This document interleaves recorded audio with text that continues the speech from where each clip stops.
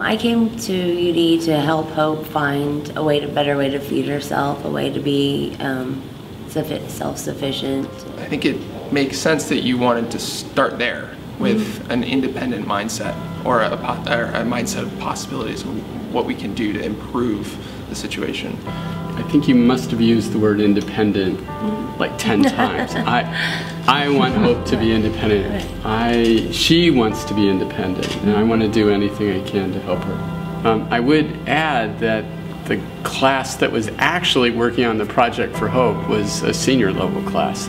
Mine was a first year. Jon wasn't supposed to do this. Jon wasn't supposed to make OB, and yet he was inspired to make OB. It's certainly been a journey, and I didn't expect that necessarily we'd be where we are today either. I was just having fun working on a problem that really mattered.